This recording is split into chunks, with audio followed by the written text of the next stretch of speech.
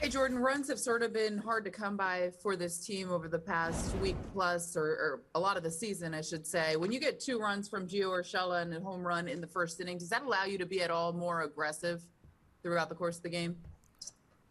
Uh, yeah, it definitely helps. Um, our hitters have been stringing together really good ABs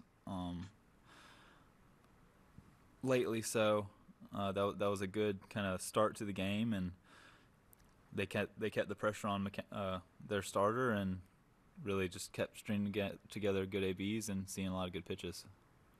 Knowing that the bullpen has been leaned on pretty much over this last stretch, did you feel pressure to get deep in this game or to try to at least get fairly deep in this game? Yeah, I wanted to give the guys out there a little rest and get as many outs as I could. So I would have liked to finish the seventh myself, but Lowe came in and did a good job.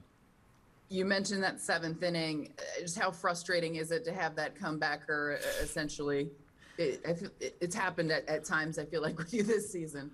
Yeah, it just kind of bounced off the dirt weird. I thought I had my glove there, and then it kind of skipped on me quick. So um, I got to make that play and get that lefty out for sure. But we got the job done. We won the game. So Thank you.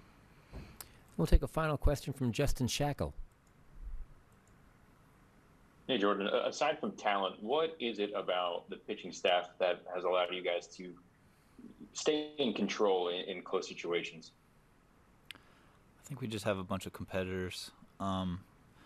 Good stuff, but also just going right after guys, letting our pitches speak for themselves, and kind of keeping the pressure on the hitter.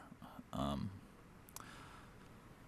Really just controlling the zone and attacking guys. I think we're all doing a really good job of that.